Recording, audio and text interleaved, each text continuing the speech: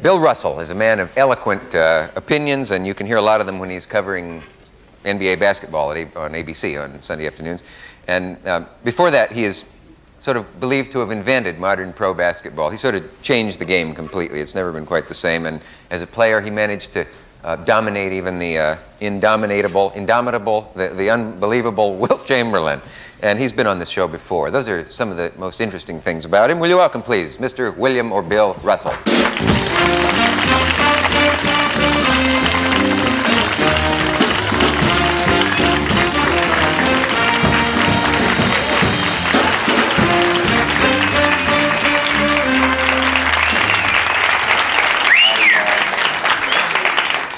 I usually stand when a guest comes out, but I saw us both together on the monitor one time, and when I stand, when you come out, it doesn't seem to register whether I am or not.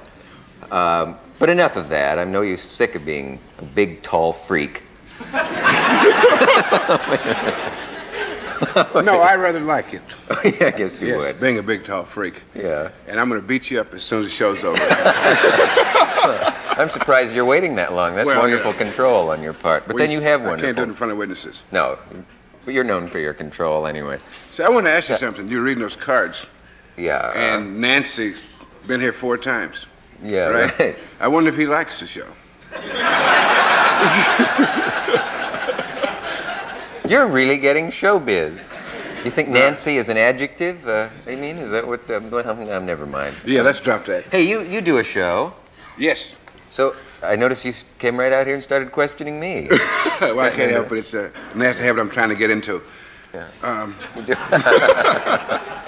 No, I have this little show that we do out in California. It's not seen here? No, we don't want it to get polluted, so we're not bringing it to you mean? No, it's going to be seen here in February. Oh, well, that's good. I want to ask you some things about that, but before I do, they say that Wilt Chamberlain is now playing your style of sort of Bill Russell style basketball. What is that? What does this mean? That's intriguing, but I haven't the slightest idea. Did he imitate you? Does he steal your style? Well, first you have to say as well as he can. Yeah, well. No, what they're talking about is the Lakers are playing the same style of ball that we played about 10, 15 years ago. They just caught up. Well, you know, some people are slow learners. Yeah. So, but actually, there are 2 Celtics, Bill Sharman and Casey Jones, are coaching the Lakers now. Yeah. And so naturally, some of the influence would be there. Oh, that's what it is then. I just wondered, but I have heard that, haven't I? Yes, you've heard that. Not I've spread the rumor myself. Yes. Okay. So how did you get? You had Governor Wallace on your show, I heard. Yes. Is he your man for '72, or how did you happen? Well, you see, that shows you how much of a choice we have. What? Well, I mean, you know, you look at all this noise I'm making, and you add up to about 1.5 candidates. But by the time you squeeze them all together. Yeah. But what did you talk to him about? I'd like to have seen that. Well, we talked about him because I think that most people know his politics. Yeah. And he knew mine, I knew his, so there wasn't any point in discussing that. So did you talk about his? We talked about his boxing career when he was a truck driver, and asked him. I asked him. I said, "Tell me what your favorite joke is." And he said, "Some people think I'm a joke." Pretty good.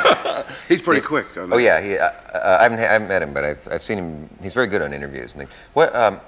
Were you friendly? I mean, was there any undercurrent of hostility or? No. He says, I says, you know, why would you come on a show with me?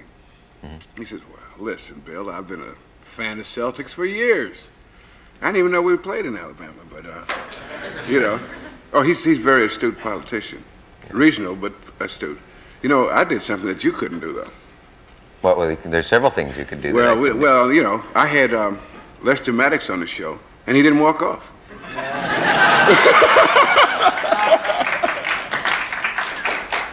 Is he the one who walked off? Yes, that's right. He did one time. I was watching too. That's right. He walked off a scant 88 minutes into the show, knowing the value of television time. I'd love to have him come back. He was.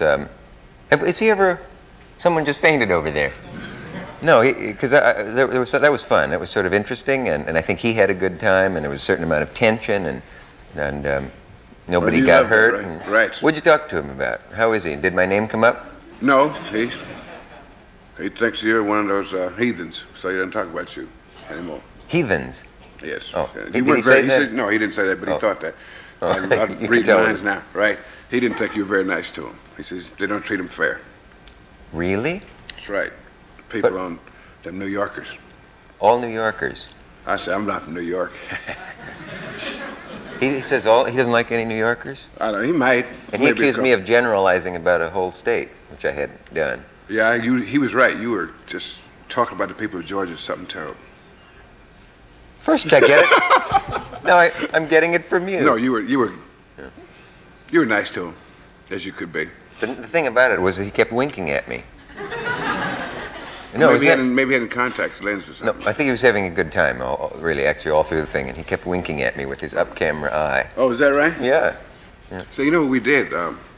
We had a part of thing we do is ask everybody. We have to give them a word association test. I've heard of this. Do you want to play it with me? Yes. I hate things like that. Do I have to do it? Unless you 'cause can beat me up, you have to. Well, let's let the audience decide whether I can beat you. We'll just do it. We'll do it after this message, if you want me to. We will return. One of us after this message.